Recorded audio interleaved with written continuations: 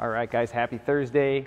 Here with an awesome little workout. It's definitely going to challenge you guys because basically we're going to use this as our warm-up going into our working sets. Okay, so here's how it's going to work.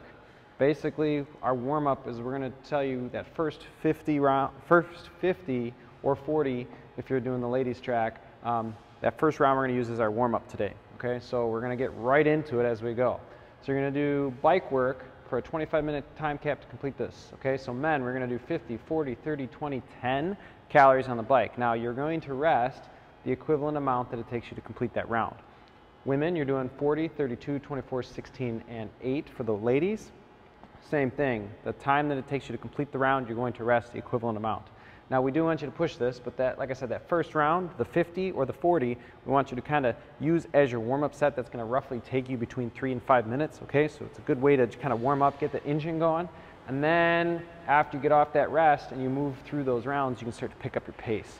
You never want to go 100% on the first round anyways, especially when it's a 50 cals or 40 cals. It'll definitely hurt you in the long run. So this is going to be a longer paced workout, okay?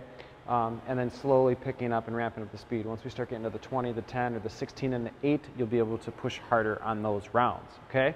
So we're going to really talk about keys of performance on the bike, okay? Biggest thing to do is make sure we set the seats properly. So if you're doing this at home, you want to make sure you set that seat up so that we can get full extension on the leg. A lot of times I'm seeing people in the gym, we're setting that seat too low, and that foot never fully extends, so you're not getting maximal power in the leg. You want to basically at the bottom of that pedal, not full lockout on the knee, but like a slight bend. So you want the full extension of the leg. That means you're getting full revolution. Okay, you're using maximal power through that muscle in the legs. Second thing I see is a lot of times we lean too far forward against the handlebars. We drop our head and we're doing this.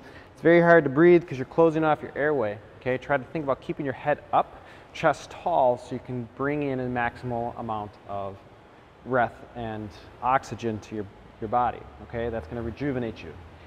Once we're done with our bike, okay, we're going to move on to an accessory piece today, which is going to be 3 rounds for quality. We're going to have a 10-minute running clock. Okay, so we're going to move right into it. We're going to be doing 10 Cossack lunges, adding weight to any of these movements if you want. So Cossack lunges is going to be that side-to-side, sideways movement, working those adductors and hips. We're going to do a close grip push-up, okay? So mainly making that diamond shape, coming down, touching the chest, and then pushing off. You can add weight on your back, or we can add a band if it's a little easy. Then we're going to do front foot elevated reverse lunges. So we're going to put our foot up on a plate, okay? And then we're going to lunge back. It's going to really create maximal power in the hamstrings and the glutes, okay? It's really good for eccentric and working that posterior chain, which a lot of us tend to lack, myself included. So we're going to be working on that. Remember, when we do that, our knee needs a track. A lot of times what I see by that, and what I mean by that and what I see is that knee has that tendency to cave inwards.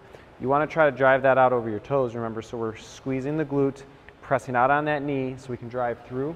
You don't want to have any inward motion going on the inside of your body with the knee. So making sure you're driving that out on the up and on the down, okay? And then we're going to do ring rows, 10 ring rows or 5 strict pull-ups. Now for ring rows, some of us, you know, who've been doing pull-ups for a long time may look at this and scoff at that movement and say, you know what, ring rows are way too easy.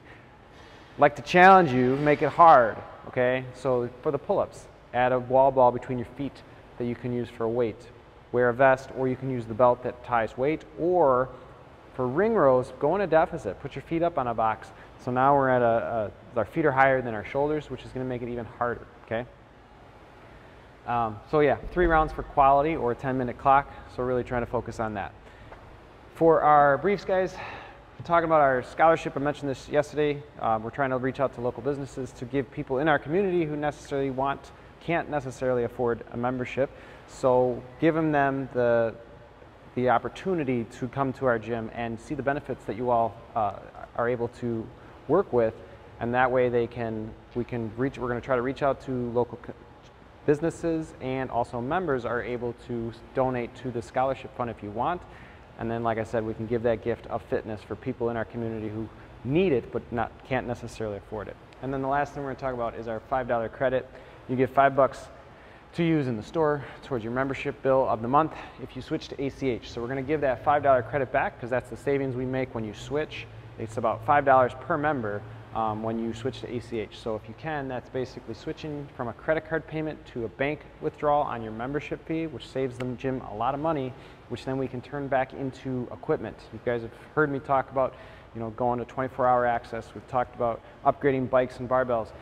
That's a huge amount of savings that we're able to put back into equipment if we can get you guys to switch. So we'll give you a little bit of a credit up front for doing that and a thank you. So if you guys have questions on either the scholarship, how you can help, or the $5 credit, see me or Corian and we'll help you out on that.